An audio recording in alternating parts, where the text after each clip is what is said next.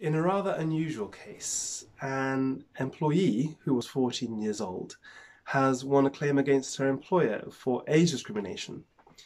She was awarded £2,800 by an employment tribunal after she was dismissed. Why? Because she was too young. Interestingly enough, Cassidy, who is the claimant, that's the surname of the claimant, she was 14 when she took on a waitressing job with Dalma Foundation, and that is an equestrian centre near Kilmarnock. Now, granted that she had only worked for 2 shifts, 4 hours per shift, and she of course had provided all the relevant documentation, including her proof of date of birth and national insurance details.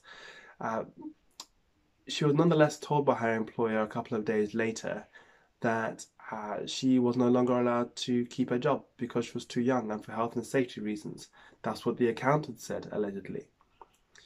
The tribunal nonetheless had ruled that the simple reason for her dismissal was her age, and there weren't any there weren't any plausible health and safety reasons why she couldn't have kept her job, and therefore her claim succeeded.